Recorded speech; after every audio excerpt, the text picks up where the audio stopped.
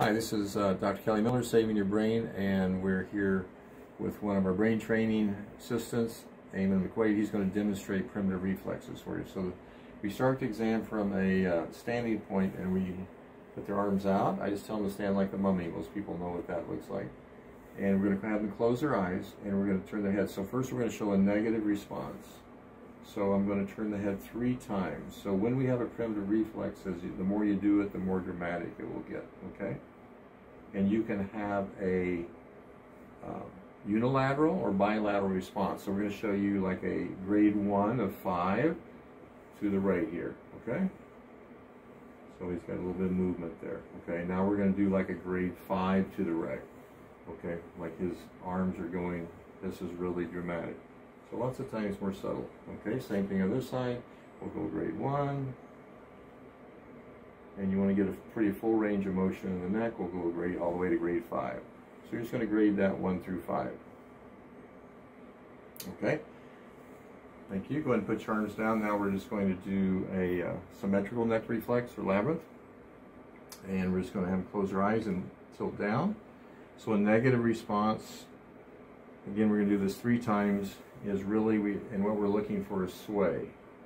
So I just have them go back and I just kind of set it, you know, with resistance to their maximum range of motion, okay? So he's not really moving that much, okay? Now we're going to show a little bit of movement here. We'll set him here, and we'll start to see a little movement back and forth. And again, we'll do this 3 times. Okay, that would be pretty good, not bad, okay? But literally, we'll have some people, give them a little more movement. They're moving where they're almost going to lose stability.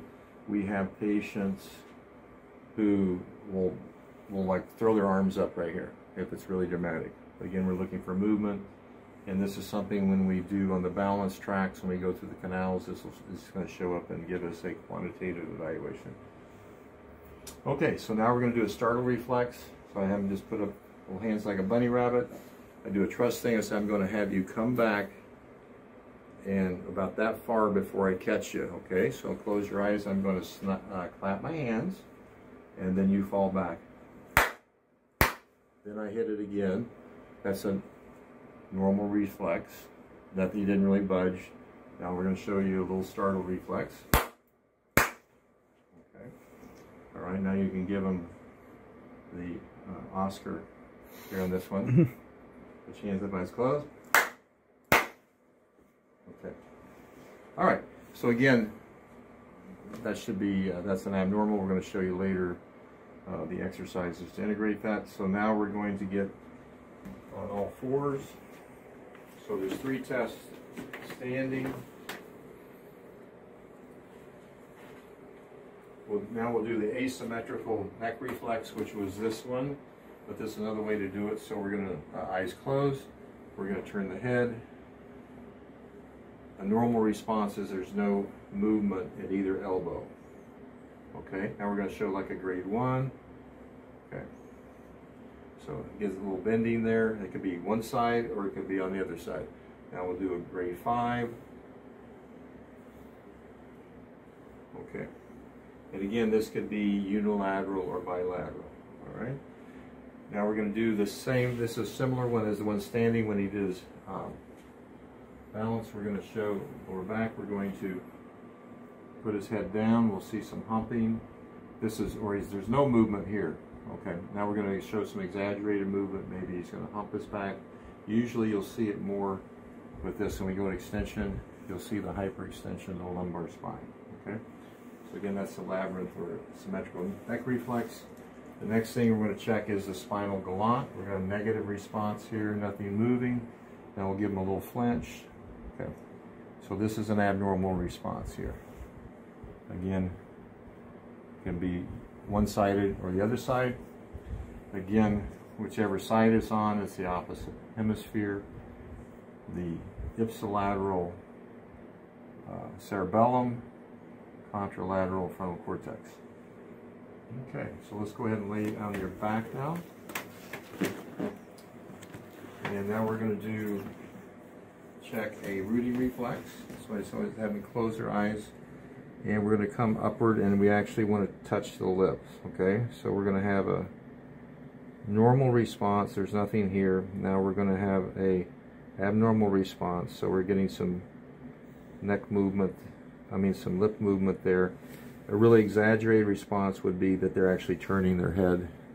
So if you think of a baby actually trying to turn the nurse, okay? And we're doing the snout reflex. Nothing here. Now we're going to show a positive reflex where we see pursing of the lips, okay? That's a positive snout reflex. These reflexes are inhibited by the frontal cortex. So many times with a brain trauma, the frontal cortex, or even in an aging brain, when we start to see these reappear, that indicates there's weakness in the frontal cortex. So we're going to do a palmar reflex here. And I just actually stroke the tendons themselves with the fingers, like this. And a lot of people just make a big X here. I just go along the tendons. That's a normal response. When we start to see a little curling, that could be a grade 1, all the way to a grade 5, you'll see total closure of the hand. Okay? And again, this can be unilateral or bilateral.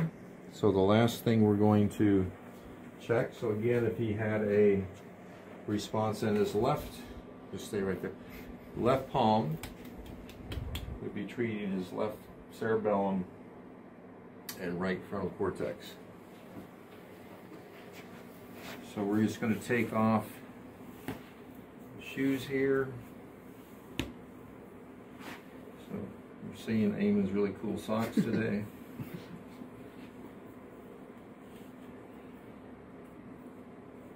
All right, so he's ticklish, so we'll have to hold him down here. So we're just going to come around this way. So we're going to come on the outside of the foot, and we're going to stroke right there. So most people, they're ticklish, they're going to actually go down, and it's very hard. But I'm just going to simulate this. If we stroke this, the big toe and actually the toes will spread.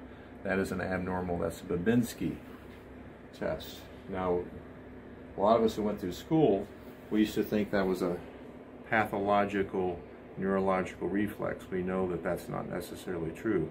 It just shows that there is a lack of brain development, maturation in this area. And all these primitive reflexes will reflect certain neural behaviors, which we'll put up on the website with this information, with this video.